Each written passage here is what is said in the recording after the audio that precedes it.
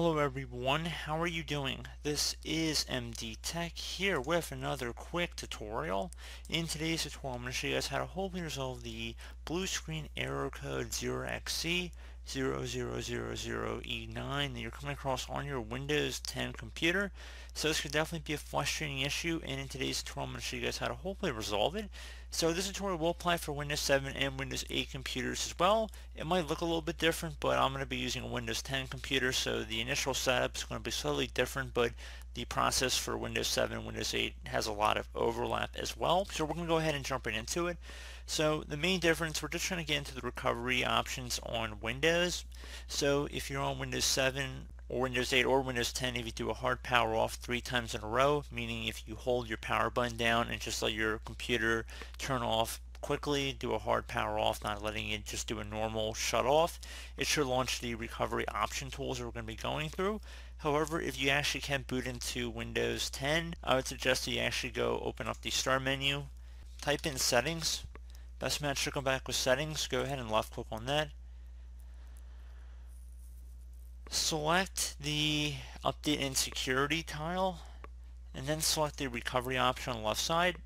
On the right now, if you look underneath advanced startup from a device such as a USB or DVD, change Windows startup settings or restore Windows from a system image. This will restart your PC. Make sure you save and close out of any open programs and applications you may have open right now, and then select restart now. Otherwise, feel free to just do the hard power off method I mentioned. You could also boot from the media creation utility, so from a DVD or CD as well, or more than likely going to be USB. CDs generally are not going to be big enough to have the Windows installation media on it. Underneath choose an option, select Troubleshoot, reset your PC, or see advanced options. Then select advanced options again.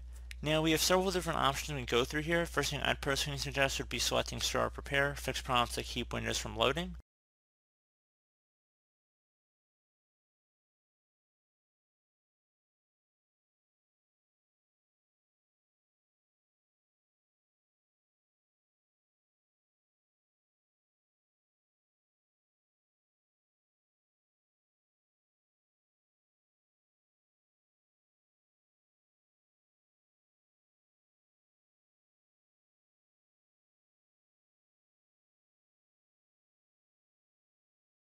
It might say that it was unable to repair your PC. Go ahead and select advanced options if that's the case. Select troubleshoot again.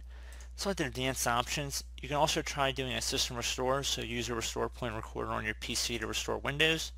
So go ahead and select that. If you had any restore points, I'd suggest going back and seeing if you could restore back your system.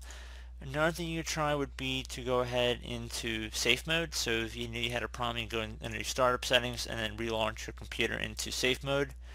You can also try uninstalling updates, so remove recently installed quality or feature updates from Windows. So you can go ahead and select one of those options as well. And if all that failed, if you went back, you could also go underneath reset this PC in the beginning, let you choose to keep or remove your personal files, and then reinstall Windows. So you could go ahead, if you are not afraid of losing your data on your computer and you're going to be cleaning it, so you're just going to have Windows remaining, but your files might not all be transferred over. You could select Keep My Files, which will remove apps and settings but keeps your personal files, or Remove Everything, which will remove all your personal files, apps, and settings. So I just want to give you guys a few different options out there. So I do hope this brief tutorial was able to help you guys out, and as always, thank you for watching, and I do look forward to catching you all in the next tutorial. Goodbye.